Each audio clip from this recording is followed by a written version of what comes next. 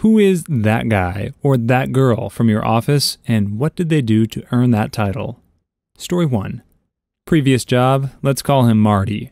Every day was Marty's worst day, and each day worse than the last. He hated life. We worked together as copy editors for a magazine.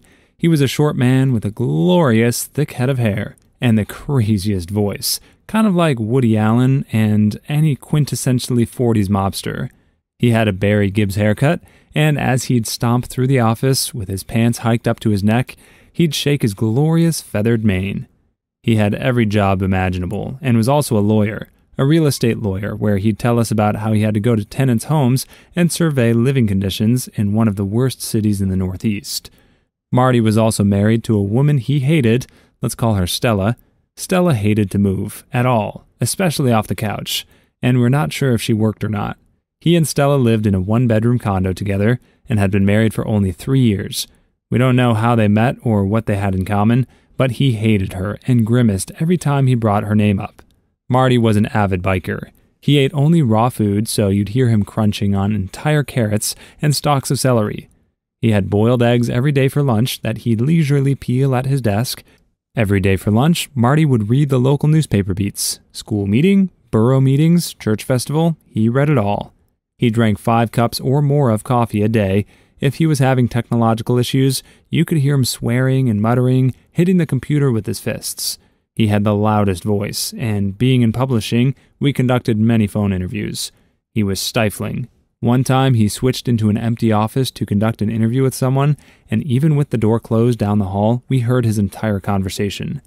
Marty ended up leaving, taking another job, except the job actually didn't pan out. We're not sure if he didn't get it and thought he had it, or the place was just sleazy, but the project he was hired for didn't happen. So he ended up getting fired or laid off because they already found his replacement when he handed in his 2 weeks' notice. It's a shame, really. He was in so much debt from his law degree and hated the work so much, he wasn't even practicing. He had the worst attitude in life, and certainly wasn't pleasant. But he wasn't mean either. He was very punctual and extremely intelligent. He wasn't the only that guy in the office either. Before him, there was a large salesman, Ben. Ben would hang around office doorways and trap you there, talking to you inanely about anything, but usually whatever health issues he was having that week, in detail. He made up theme songs for our company and would sing them. He wanted to record it and have it on the website. He didn't smell good. He was a hugger. After he was fired, he continued, and still continues, at least according to my ex-coworkers, to send out holiday e-cards. I like hearing about the different personalities and characters that can be found in a workplace. Marty sounds like he had a tough time in life, with a job he didn't enjoy and a marriage he seemed to hate. It's a shame that things didn't work out for him at his new job, but hopefully he was able to find something that suited him better in the end. Ben, on the other hand, sounds like he had some quirks that might have made him difficult to work with. But it's nice to hear that he still keeps in touch with his former coworkers through holiday e-cards. Story 2. When I was temp at an office, I got put into the same cubicle block as that lady. Some highlights. She had these frightening wild eyes. I always got the sense that she wasn't quite right mentally, just because there was something so wrong with her eyes, something I could never put my finger on. Also, she exclusively wore polo shirts, which is also creepy. She had a special wrist brace that she wore every single day, for carpal tunnel, I guess. If anyone else touched it, even by accident, she flipped out and threw a fit. She hated scents of any kind. No one was allowed to wear perfume or use an air freshener around her, or else she would yell at the top of her voice. In the same vein, she refused to let anyone near her keep a plant or a quiet radio on their desks. She would wait until everyone else had gone to lunch before going, and she made sure to lock all her file cabinets and drawers. She was extremely paranoid that we'd go through her things when she wasn't there. This was a bad case of the pot calling the kettle black, since she went through other people's drawers on a regular basis. She's also going through people's emails if they don't lock their computers before leaving, and prints out copies of incriminating messages. She kept a printed copy of every single email she received from coworkers, so she'd have a written record if she needed to tattle on anyone. Yes, that was the reason she gave for this. She purposely trained me wrong so she could complain to the boss that I wasn't doing my work right. I didn't find this out until my last week there, when another intern watched me work and figured it out. That lady also took the work I did complete correctly and changed the name on it from mine to hers, then complained that I was slacking off. If anyone called her out on any of this, she'd dissolve into tears and throw a tantrum. People tried to get her fired a lot, but she'd claim that it was discrimination since she was a woman and a lesbian, and HR would drop the issue. The other intern and I got really passive-aggressive around her. We'd apply the strongest smelling lotion we had every time that lady walked by. When we got back from lunch and found that lady hadn't returned yet, we'd douse her cubicle in body spray. I also created a fake set of login information and pinned it to my cubicle wall. It drove her crazy trying to figure out how to access my computer using an ID and password that didn't exist. Ooh, I would not want to work with that lady. Her behavior is definitely not acceptable, and I would understand why her coworkers tried to get her fired. However, mental illness could have been a factor in her behavior and wild eyes. Regardless, it's never okay to purposefully train someone wrong or go through others' personal belongings without permission. Story 3. New hire in the dev department. We shall call him Peter. Peter makes people uncomfortable. He's the kind of guy whose every action makes others uncomfortable. His jokes are entirely inappropriate and leave you feeling uncomfortable. We are not prudes by any stretch, but this guy just says the wrong things. This could be dealt with or ignored, but what happened on April 1st of this year caused me to lose any possible shred of respect for the man. 7:30 a.m., our early bird IT guy shows up, first in the office. 7:45 a.m., Peter shows up. 8:15 a.m., our lead architecture shows up, notices things are amiss. List of pranks are as follows. Boss's chair is missing. Every desktop PC's Ethernet has been pulled. $200 worth of coffee is missing, purchased the day before. Pole chains inside all 4 toilets are missing. Inside door handle of men's bathroom has been removed. Infinite loop of this door locked, use other door signs on our 2 entrances. First off, we have a pretty lax policy on working from home. You're permitted up to 2 days per week to work from home, and our devices regularly remote desktop into their machines, so pulling the Ethernet from every desktop machine was a pretty crappy thing to do.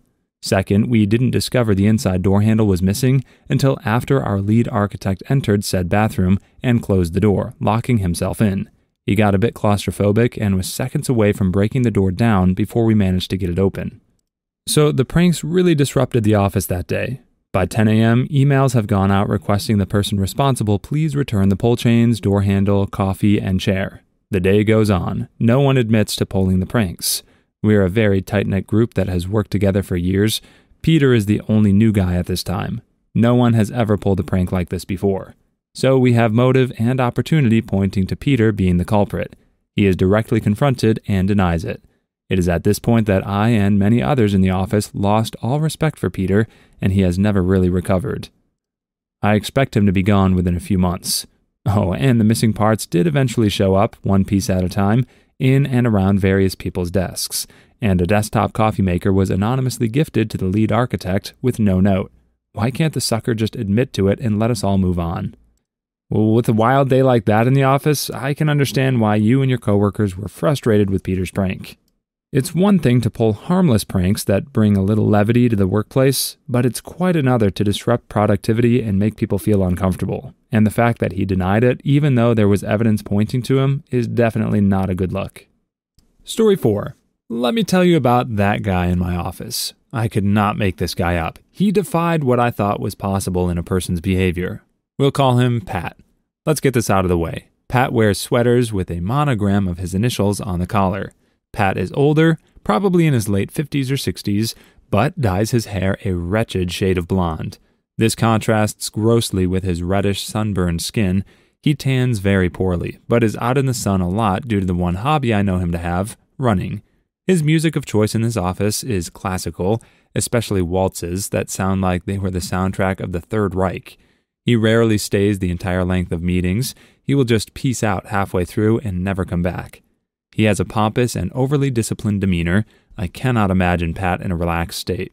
He is always hiding behind a wall of professionalism. He sits and walks perfectly straight, never slouching. When speaking, he uses each word carefully and enunciates everything with intent. He uses certain phrases over and over again, like, "Let's add this as an action item. That'll be just fine," and, "Well, to be perfectly frank." The latter is ironic because Pat is never frank. He is the epitome of elusiveness. Everything he says is a mystery because he has no idea what he is talking about, so he hides behind riddles of BS. If you were to walk into his office with a question about ketchup, you would leave not knowing what ketchup was anymore. One time I was working on a deliverable to a customer, a data call response regarding an upcoming solicitation. I went around the company asking for assistance because it required more than the knowledge I had.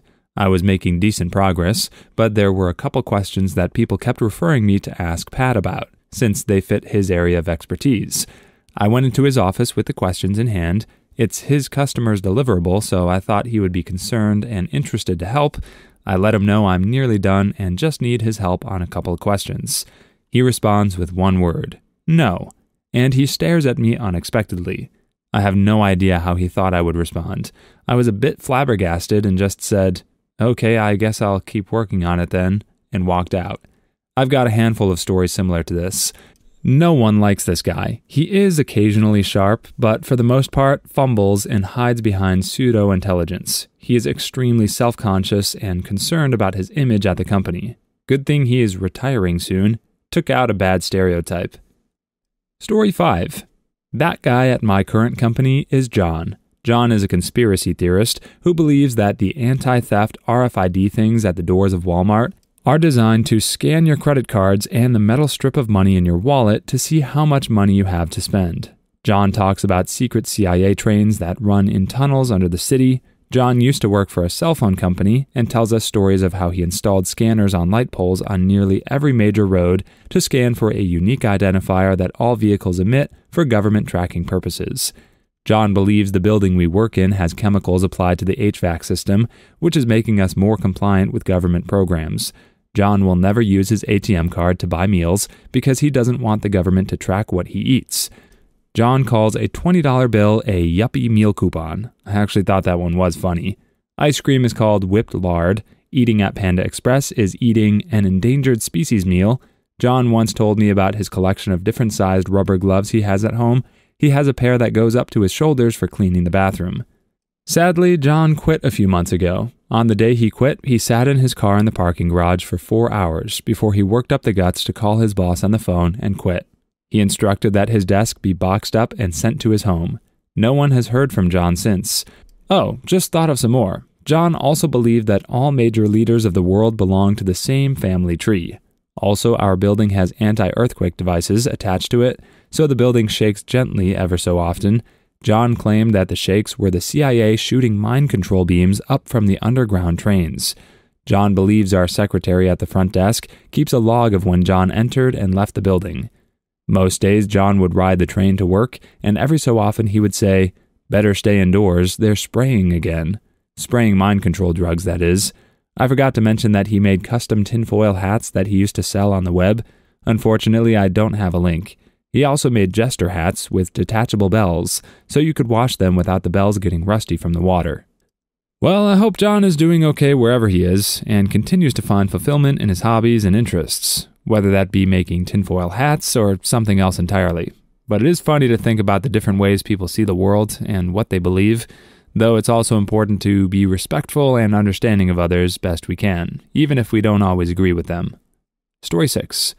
At my old job, there was a girl named Shelley. I had been there for about a year and a half when she was hired, working as key holder, assistant manager, optician of a very small 2-doctor, 2-optician, 1 other employee, private optometry practice. The practice itself was owned by a husband and wife. The husband worked at the store I was in, while the wife had a store up in New York. She was allegedly a friend of the other employee, a kind of mousy Colombian girl who was sweet, if a bit naive, and adverse to working. Initially, Shelley was kind of a dipwit, which was fine. Apparently, they'd hired her on as a manager or something, despite the fact we didn't need one, and she was trying to throw her weight around. It was annoying, but life goes on. She starts getting really close to the owner of the store, oftentimes going into the office and closing the door for meetings, which seemed kinda shady, because when you combine that sort of secrecy for the puppy eyes they were giving each other, it's obvious what's going on. From there, they got really touchy. We have cameras, not sure why they do that, and she started taking money out of the register while the owner gave her permission. For a store pulling in maybe $800 a day, taking $100 to $200 of that money was pretty crappy. We stopped getting commission around that time. She was also just really lazy and rude to the customers. so much so that we had a bunch of them who would refuse to see her. Giving discounts and good service to her friends is one thing, but charging everyone else like crazy to make up for it? No. After about 4 months of this, the owner's wife comes in and asks me point blank what's going on. I tell her it isn't my place, but, well, it is what it is. Apparently, the owner's wife finally called some of her old employers, and it turns out that Shelley runs this kind of scam all the time. She gets hired, gets cozy with someone in charge, and then cries assault for money, gifts, etc. She got a bunch of clothes from another store this way, and a BMW too, which kind of blew my mind. The next day, Shelley got fired because, and I quote, "I'm not paying you to sleep with my husband." Story 7. At my last job, we had a couple. I'll go with the one story that translates best to type. So we'll call him Kurt. If Kurt wasn't gay, then he had everyone in the company fooled. No one cared, mind you, it's just an important detail to the story. He was regularly referred to as a witch. Kurt was the kind of guy that would pick a target and then very openly flirt with that guy for a while. It didn't matter how straight, married, or uninterested you were, Kurt was going to get his flirt on. When my one friend grew a goatee, Kurt went up to him and said something along the lines of, "Oh, I like this," and stroked his face. Another time, my other friend was in the kitchen heating up his lunch when Kurt walked in. I was in earshot of the kitchen, so I heard this all going on. First, Kurt asks him to get his lunch from the fridge for him. Naturally, it's on the bottom shelf, and my friend, being the unconditionally nice person he is, obliged. I'm already laughing so hard for the blatant and stereotypical office gender harassment situation, but then Kurt took it to a whole other level, proving he's a pro. Now he has to explain why he's unable to bend over and get his own lunch. It's because his balls are swollen to the size of grapefruits. The graphic description is accompanied with hand gestures down by his groin to give a really solid visual. Kurt went on for no less than 5 minutes talking about how big and sensitive his balls are. It was glorious. My poor friend is too nice to just say, "Gross, dude," and walks away. So he's trying to walk away with lunch in hand without being a dong. By the time he got back to his cube, I had tears in my eyes and my face was red from trying not to laugh out loud.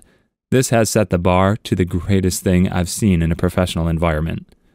Oh man, this story certainly had me laughing. It's always interesting to see the characters that show up in our workplaces, and Kurt sounds like quite the character, with his open flirting and graphic descriptions of his swollen balls.